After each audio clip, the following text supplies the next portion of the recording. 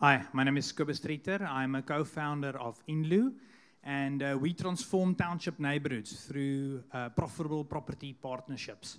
So you all know that we've got a housing crisis in South Africa.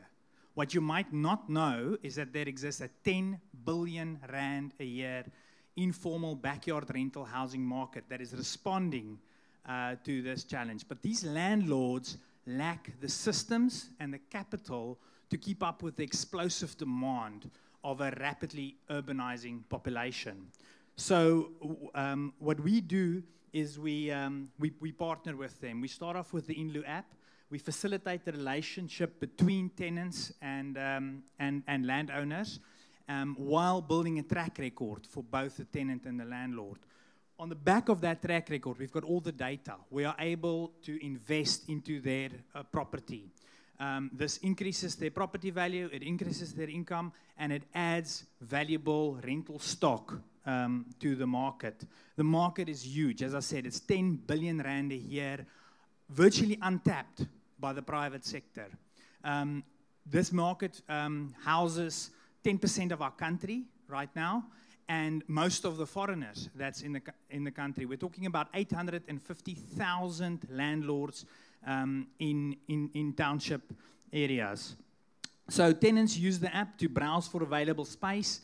There's a bidding system that determines market value for the property. They sign an online lease and they pay cash, credit card, debit card. It's like buying airtime but for rent.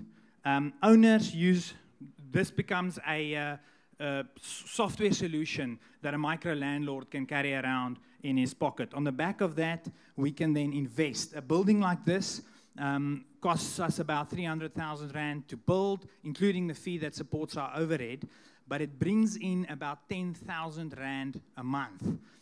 Of that, 5% goes to a community development fund, 10% goes to the landlord, he's cash flow positive day one, and the remaining 8,500 rand pays a net first year lease of 34%, which allows us to pay this down in a 5-year period. Our team has been hustling in the townships for the last 10 years. We've developed 3 township shopping centers, and we got our township shopping center investors to invest back into Indlu. We decided now to focus specifically just on Indlu. We've launched our app December last year, and since we've done 3.2 million rand in upgrades. Our repayment rate is 100%. We don't have a single vacancy, using local construction only. So what's next? We are currently raising 18 million into 2 separate investment vehicles at an IRR of 12%, targeting 60 landowners with around about a 300,000 rand per landowner investment. We're also working on the Indlu Invest crowdfunding platform, so look out for that, as well as the Indlu Build platform for managing the contractors. Boom. Yes. I usually go off on a tangent, so took a lot of self-restraint to end in time. Okay, I'm open for questions. I wanted to know, thank you very much, great pitch by the way, and very quick. What's the main social impact of your program? Oh, I don't know where to start. Housing, that's the biggest one. How many housing riots has been just in Cape Town? So we're adding rental stock to the market. We are these are landlords that now have a 300,000 plus asset. So we're moving capital into the hands of township landlords. We are building track records for tenants. They now have leases. You know how hard it is to RICA or to FICA when you're living in a backyard shack. We're doing 100% local labor and mostly local suppliers. We're developing a local supplier chain, and there's 5% that goes into a community fund that then funds local grassroots initiatives. I can go on. Just a quick question. So I get the whole Uber of room rentals. What's the, you were speaking about funding development cost as well. How does that component come in? So we build a track record with the tenant. So it's like Taxi SA. They took the entire taxi finance market by having the data. We've got the data. So we, on the back of that, invest. We partner with the landowner to upgrade his property. It can be a new building. It can be an upgrade to his existing so you guys property. fund. You've got a fund that We you fund. then- We fund. We actually, that's our main That's your main income stream. business. Yeah. Okay. And then at what rates is that? So you're becoming a township bank, basically. Yeah. Okay. Yeah. So what's So the commercial they modeling of that? pay down using the increase in their income only.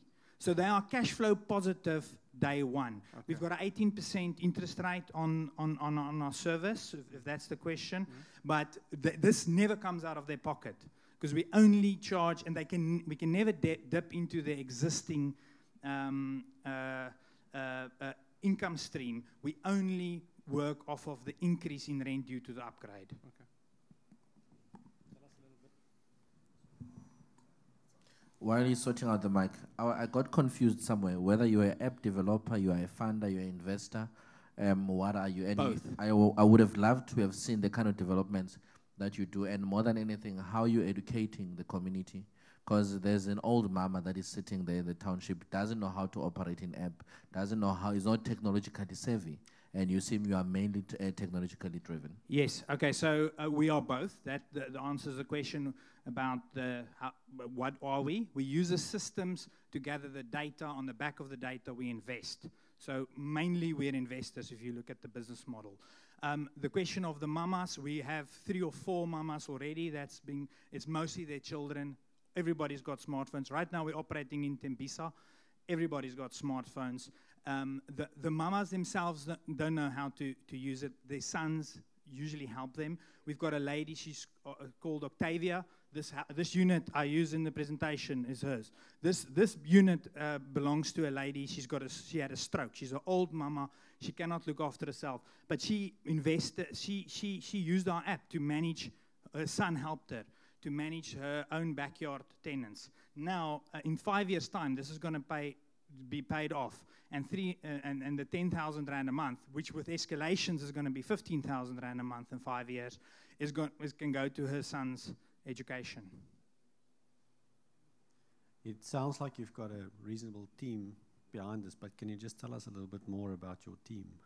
Yeah, we're about 5 guys on a head office level. Most of us study together with 2 systems engineers and